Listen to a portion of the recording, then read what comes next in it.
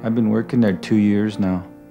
Pumping gas, checking oil, doing the windshields, running the car wash, spraying the cars as they going, taking the tickets and stuff. It's okay, I suppose. But I've been getting back into my religion, like the Indian religion, like the native ways. I've been trying to get back to the reserve a lot because I've been working with this old man. He's like an elder. He's been working with me. He told me I'm ready for the Sundance, but I'm supposed to work that weekend. So I went in to see the boss. Hey, boss. Hey, Charlie, how's it going? Not bad. What can I do you for? I need the weekend off. You getting married or somebody died? Neither. It's a Sundance. A Sundance? It's important to our religion. That's a good one. I'm sorry, Chief, I can't let you go.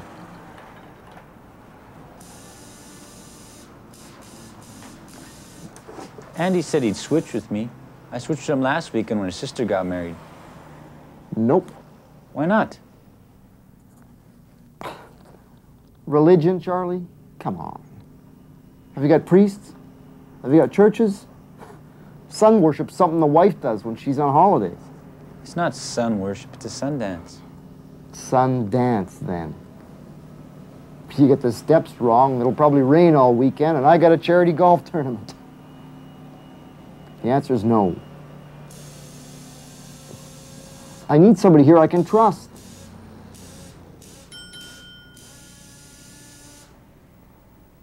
When he calls me chief, I don't like it.